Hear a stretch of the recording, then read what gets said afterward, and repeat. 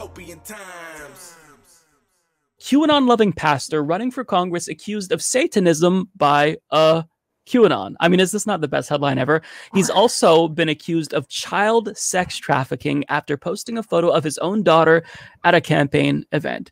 And I just want to I want to reiterate that point. This is why they're saying he is a Satanist, because he posted a picture of his daughter on Facebook. When you run around with these people, associate with crazy people, you get crazy outcomes, shockingly. So I want to read a little bit of this story because this might be my favorite story of the week.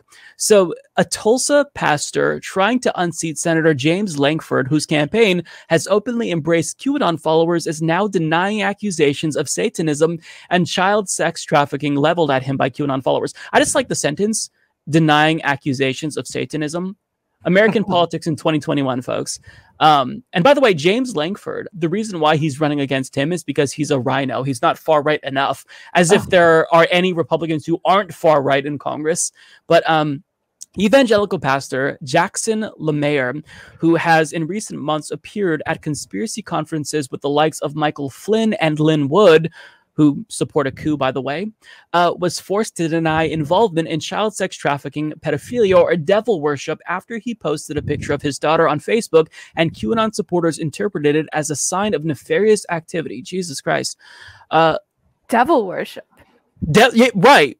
I mean, because if you're going to post a picture of your child on Facebook, which I imagine most people do who have Facebook accounts, you have to assume that they worship the devil. I mean, that's just common sense, is it not, folks? That's where my mind goes. Right. I wonder what people think about cat and dog pictures, because I don't really use social media that much, but it's just dog and cat pictures. Does that make me like Lucifer worse? Like, I don't know if there's any relation. I was going to say, just really quickly go back to that picture of him, because he's of course denying worshiping Satan and being a sex trafficker and whatnot.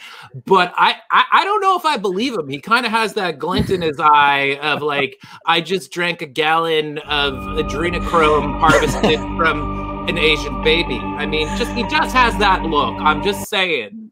That is actually a really good point. If I had to envision, if I had to envision someone who was like a Satan worshiping child, like blood drinker, I mean, he has the face. So perhaps I'm siding. Are we siding more with the QAnon people here, accusing him of Satanism? I think I am. We have to, yeah. Actually, well, I'm sorry. Is there more that you want to read of the before we kind of dive into it, or you can dive in? There's a little bit more, and there's a video of him that I'll watch. That I'll play for us.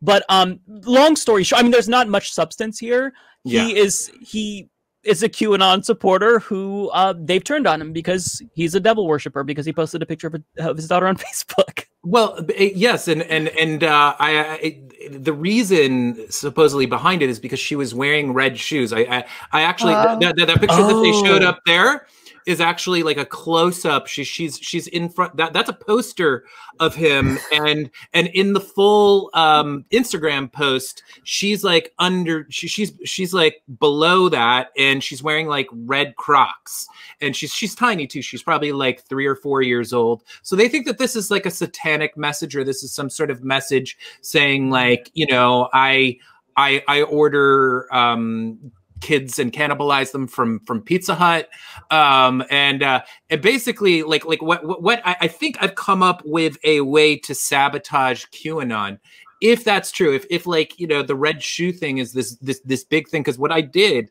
is that I looked up Melania Trump red shoes, and sure enough, there's just pages and pages of her wearing red pumps and red high heels, and that might be the way that we can take them down, but probably not.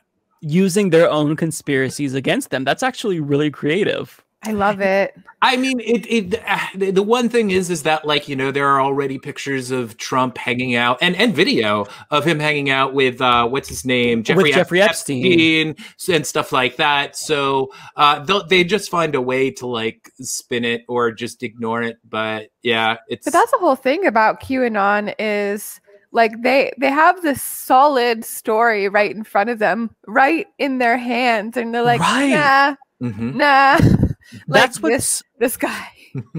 yeah, that's what's so perplexing to me. It's like the big conspiracy is kind of like out in the open. The conspiracy with Jeffrey Epstein hanging out with Donald Trump, and he's been accused by multiple women of sexual harassment, sexual assault. You would think that anyone who's really sensitive to these things would stay clear away from Donald Trump, but they've kind of deified him to the point where it doesn't necessarily matter what you bring up about Donald Trump. They've already decided that he is their savior, so they'll work backwards from the conclusion that he's good.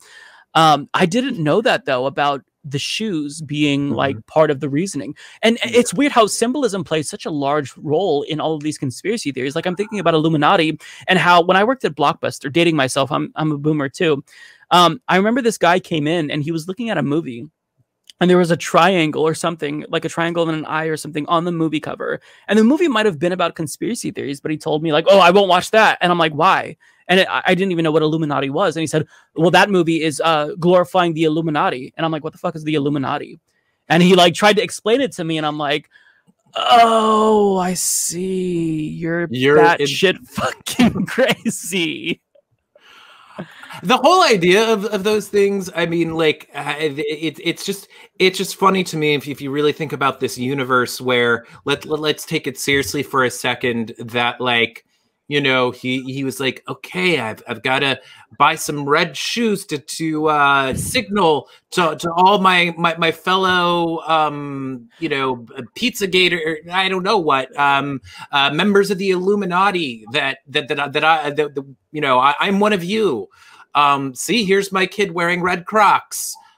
Fist bump, you know? I mean, I don't know. It's really bizarre that people's minds work this way, that they think that this is how reality is. January 6th, like they had already turned on Mike Pence, who is like their blood leader.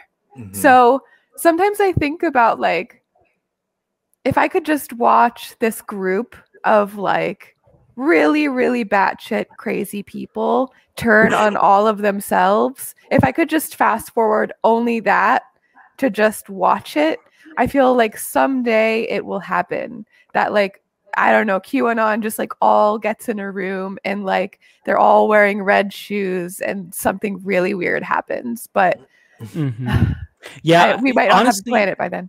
No, I think that's probably inevitable, right? I feel like these conspiracy theories, they always, like it might start out as something, but then it slowly but surely evolves and then the groups kind of factionalize. Because if I'm not mistaken, QAnon emerged out of Pizzagate to an extent, right? Not entirely. I think it has roots in Pizzagate, and Pizzagate has a lot of the same elements. Not that, you know, these are unusual conspiracy theories because they kind of follow all of the same characteristics. But I mean, there was a lot of symbolism in Pizzagate, and they were going through like the WikiLeaks emails, and they were looking for like these code words that suggest that there was some sort of a ring that was being run out of Comet Ping Pong Pizza, and it was all based off of like, oh well, this person said this word. They said cheese pizza, so that means that they're part of sex trafficking. It's just, and part of it is, I was reading something on this not too long ago.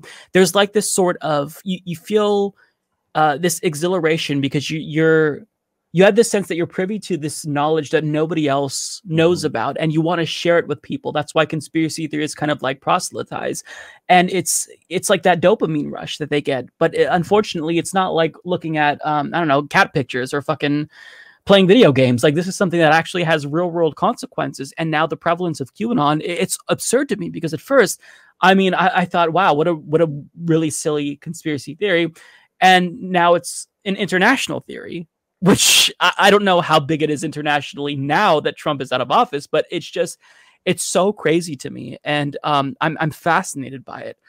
So we'll watch this video, unless either of you wanted to add to it. But this is kind of like him. I don't know if he's announcing his campaign or whatnot, but just so we get a sense of who we're dealing with here.